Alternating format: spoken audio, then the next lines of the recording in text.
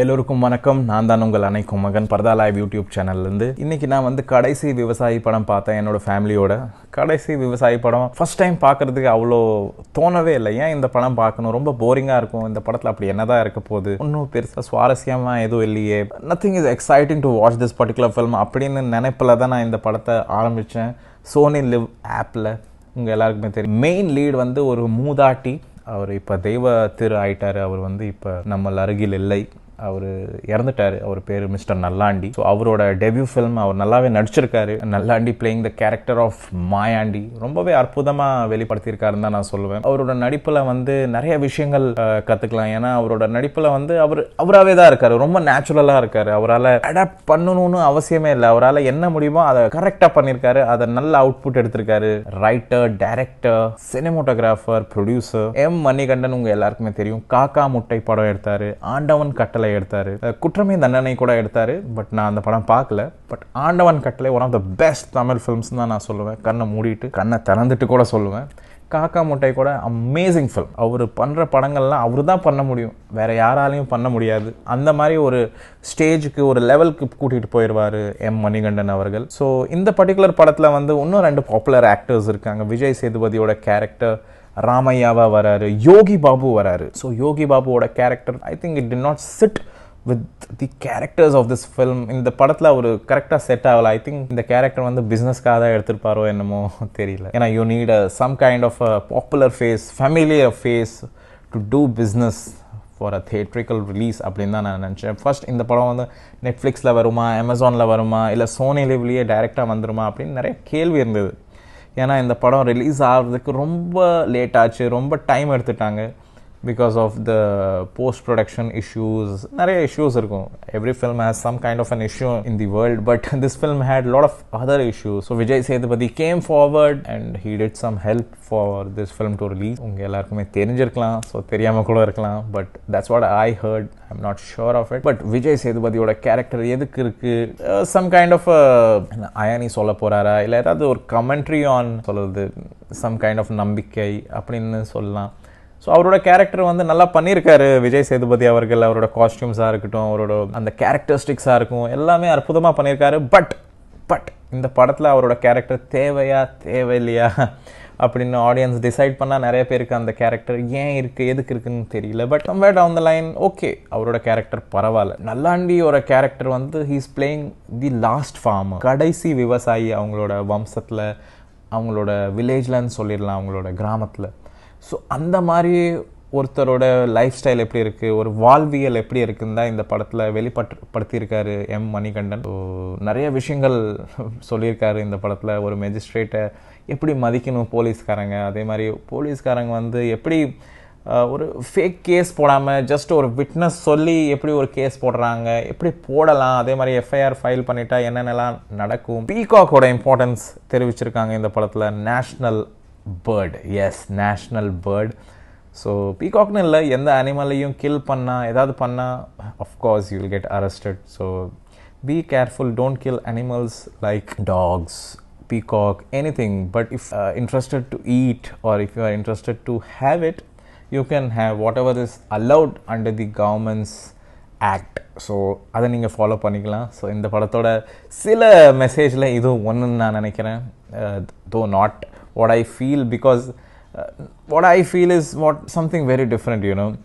நம்ம அனிமல்ஸை டிஸ்டர்ப் பண்ணாமல் தான் இருக்கும், அனிமல்ஸும் நம்மளை டிஸ்டர்ப் பண்ணாமல் தான் இருக்குது. But there is an interior part of India. வில்லேஜில் போயிட்டா நிறைய அனிமல்ஸோட நம்ம கன்வர்ஜ் ஆகும். அவங்களோட லைஃப்பும் நம்மளோட லைஃப் ரொம்ப சிமிலராக இருக்கும். ஸோ சிமிலராக இருக்குன்னா அவங்களுக்கு நம்ம தேவைகள், நம்மளுக்கு அவங்க தேவைகள். மயில்லாம் தமிழ்நாடோட இன்டீரியர்ஸில் உசிலம்பட்டி, காரைக்குடி சைட்லாம் நிறையா வந்து கத்தும் காலையில். ஸோ அதெல்லாம் பார்க்குறதுக்கு ரொம்ப அருமையாக இருந்தது. இந்த பர்டிகுலர் படத்துலையும் அது கத்துது.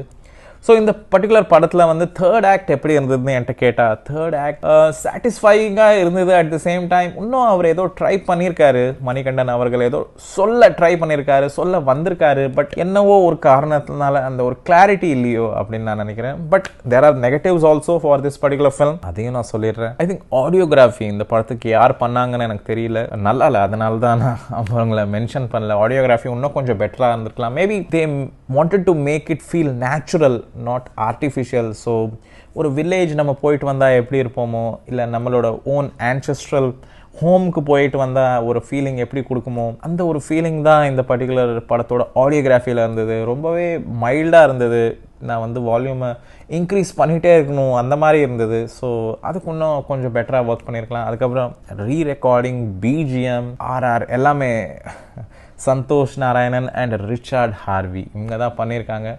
But Santhosh Narayanan I think அவர்கிட்ட லேட்டாக போனாங்களா, இல்லை ஆஃப்டர் இளையராஜ் வேண்டான்னு நினச்சதுக்கப்புறம் அவர்கிட்ட போனாங்களா என்னன்னு எனக்கு சரியாக தெரியல. I don't know about it. I don't know the back story about it. But music quality and the BGM of this film, I would say அதுதான் ஒரு biggest negative ன்னு நான் சொல்லுவேன். It was very bad, to be very honest, because you need some kind of a BGM for you to stay with the film. So இந்த film போர் அடிக்கிறதுக்கு அந்த ஒரு விஷயம் காரணமாக இருந்தது. அதே மாதிரி lighting, as I said, Manikandan வந்து லோ பட்ஜெட்டில் பண்ணியிருக்காரு. Of course he can make it, but lighting அங்கங்கெல்லாம் ரொம்ப டல்லாக இருந்தது. இந்த படத்தில் ஏன் ஃப்ரேமிங் இப்படி இருக்குது, ஏன் இந்த ஃப்ரேமில் வந்து லைட்டிங் இவ்வளோ குறைவாக இருக்குது அப்படின்னு நான் ஆராய்ச்சிட்டே இருந்தேன். நான் ரிசர்ச் பண்ணிகிட்டே இருந்தேன் ஏன் இந்த மாதிரி இருக்குது. Maybe my limited knowledge of film making R my limited knowledge of வாட்சிங் R assessment of films as such was என்ன சொல்கிறது, determining this fact that it had low lighting, dubbing also was not proper at places, அந்த மாதிரிலாம் எனக்கு தோண வச்சுச்சு. Usually I don't see all these things if the film entertains me. This film definitely has lot of takeaways. Okay, let me be very frank with you, but if you ask me as a complete product, somewhere down the line இன்னும் பெட்டராக இருந்திருக்கலாம்.